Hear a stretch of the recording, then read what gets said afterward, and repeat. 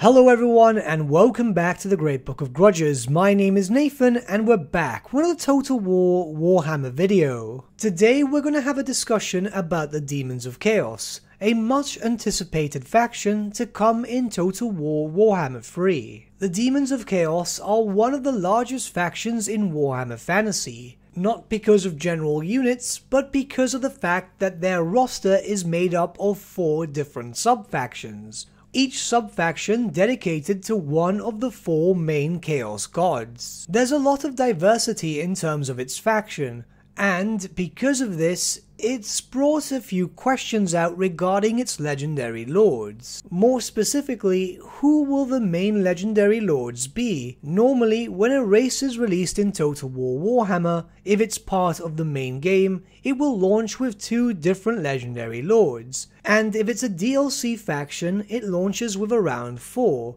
This system makes sense, however, I think it needs to have a bit of a change for the Demons of Chaos specifically. So, because the Demons of Chaos have 4 drastically different sub-factions in their roster, it would be a bit of a shame if the Demons of Chaos launched with just 2 legendary lords. Each of the Chaos gods are popular in their own right. They have their own different styles and different forms of warfare. While they have more or less the same end goal in a certain sense, each of the Chaos gods are so drastically different that it should be represented as such in Total War Warhammer. Let's use a hypothetical here.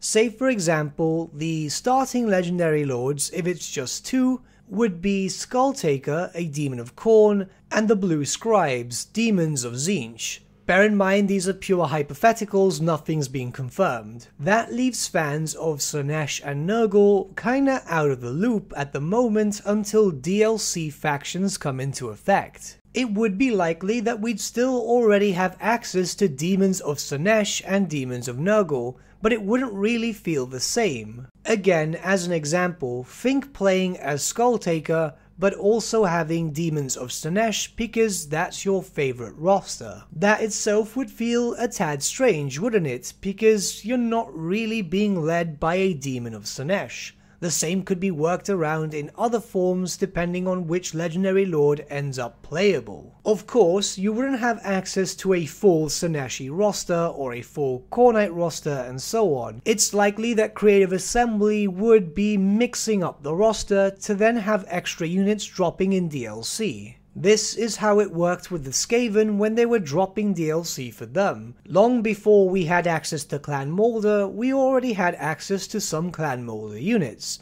The same could be said with Clan Eshin or even Clan Skryre. And while the argument could be placed that that's what we had to deal with the Skaven, it's a tad more different for the Demons of Chaos. Ultimately, the Skaven are very much the same race. They have the same culture, the same aesthetic, and so on. What is different is that the major clans broke off and did their own thing, expanding and excelling at what they were best at. But once again, they all serve the same purpose. They serve the Council of 13, and they serve the Horned Rat. Whereas again, the Demons of Chaos can be seen as their own separate 4 factions. Each of the Chaos gods are so drastically different from each other, which means that they are all to be treated a little bit differently. This is not a monogod or undivided argument, this is merely stating that we really should have 4 different legendary lords, 1 per Chaos god. Not only would this give players more to play with, as each legendary lord would probably act in their own specific way, but it would make sure that each Chaos god is represented in-game, and would avoid any possible drama online. Yes, some Chaos gods are more popular than the others. I believe Khorne is the most popular Chaos god at the moment in terms of tabletop players, but I could be wrong here, as I myself mostly play as Slaaneshi Force. Again, if you're a Khorne fan and a Khorne legendary lord is not playable at launch, well, you would be disappointed, wouldn't you? With the same being said for any of the other Chaos gods.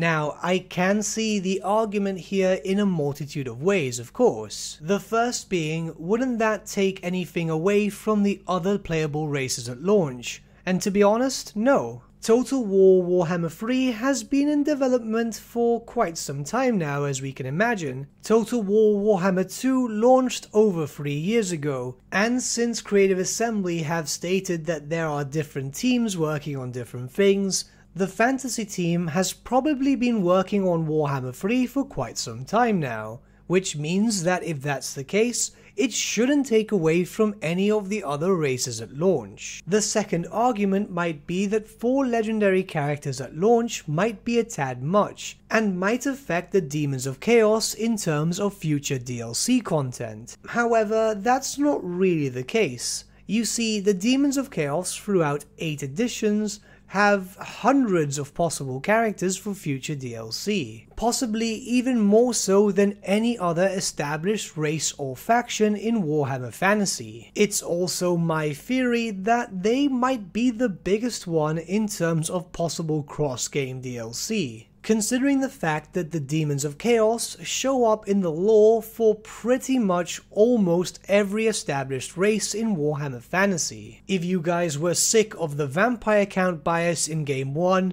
or the Skaven bias in Game 2, well, the Demons of Chaos will be very much the same, possibly even more so. In fact, they might even end up with the biggest roster of playable characters by the end of the series. So, with both those arguments aside, it does make sense to have 4 different legendary lords for this faction at launch. Do you guys think that the Demons of Chaos should launch with 4 different legendary lords, or do you think that they should keep with the same format of just 2? Let me know your thoughts in the comments below, and let's start a bit of a discussion. I'm curious to see what you guys think, as obviously this is a rather strange faction. Due to the fact that they are 4 separate factions, it can cause a bit of turmoil in terms of who should really come first. Honestly, I believe that 4 lords at launch would be the best way to go about this. However, I could indeed be wrong. But with that, my friends, we've come to the end of our video. Thank you so much for watching. If you did enjoy the video, might I suggest giving the video a like, or even subscribing to the channel, as it really does help us out. In the description section below are various links to different social media platforms such as Facebook, Instagram, and Discord. Also in the description section is an affiliate link with Element Games, where you could buy loads of hobby-based products, not just Warhammer, for 10 to 25% off. Making a purchase using that link and also our special code, which is also in the description, supports the channel at no extra cost to you, which we think is rather cool. A big thank you to our patrons. Your support means the world to us. It's amazing that people want to help a small channel like us grow and get to a higher level of content. A big thank you to Gibraltar LUSC, Ryan Bertsche, Andrew Prince, and Okro for subscribing to us at our Fane level. You guys are super cool. And a big thank you to Edward Yule, VS Vasan, Aaron Whitman, and Shaggy for subscribing to us at our King level. Honestly, we can't thank you all enough. And lastly, a big thank you to all of you for liking, sharing, and commenting on these videos. Honestly, it's because of you guys that the channel's been growing at such a great pace lately, so we can't thank you all enough. But with that, my friends, thank you so much for watching once again, and we shall see you all again very, very soon. Have a good day.